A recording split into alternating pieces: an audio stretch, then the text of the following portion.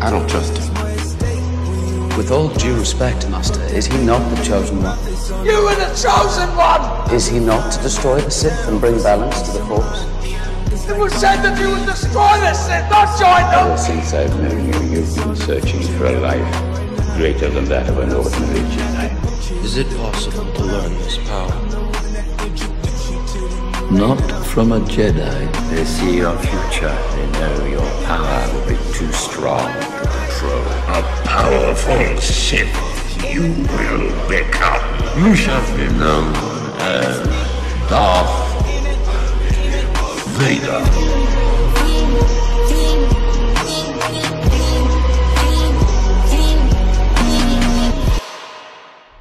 It's all Obi-Wan's fault. He's jealous. He's holding me back. I was bored by the check, made $1 billion. Now fuck that, listen to your dreams.